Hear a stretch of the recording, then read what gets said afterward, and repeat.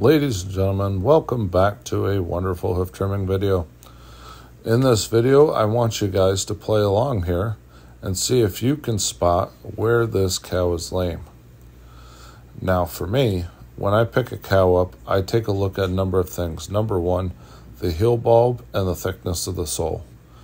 So by the looks of this thickness of the sole on the toe that I'm currently carving at, you can tell I'm pulling off quite a lot of horn just with my knife, even before I get the grinder out.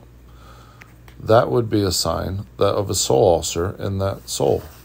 But as after I'm trimming here, we're not seeing any real bruising or massive damage to that sole.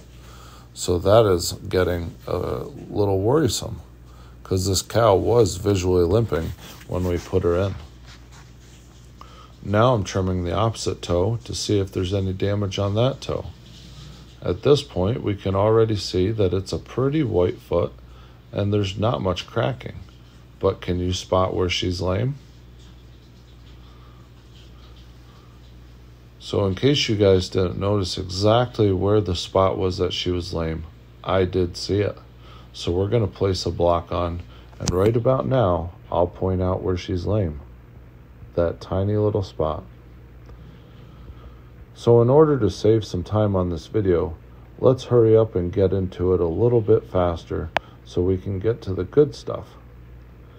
That little black spot that I showed you back in the previous slide was called the black spot of death. It really cannot create her to die, but it is a spot that, if not noticed by that little tiny spot, can blow up into a very big and painful ulcer. Like I said, she was limping, and in turn, we had to find what was wrong with her. In the past, sometimes these cows would get away and you'd be like, there has to be something there, and we'd bring them back just to find that little tiny spot. As you can see now, it is opening up to what is a white line abscess. Not very bad, not very big, but still in a location of where that bone and that toe can flex to create a lot of pain.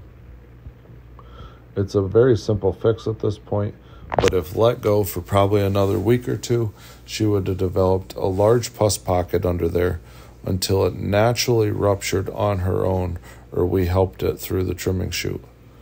But nothing hurts the pride of a hoof trimmer more than 2 weeks after working on an animal, having to bring them back in because of something we missed.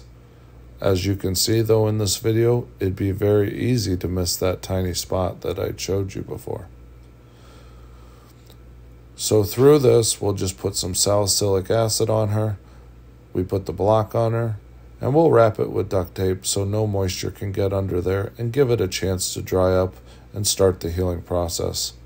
After 2 or 3 days, that wrap will be taken off, and then she'll be able to dry out, air out, and heal, and have a nice foot once again. Thank you all for watching this video, and I hope you have a wonderful day.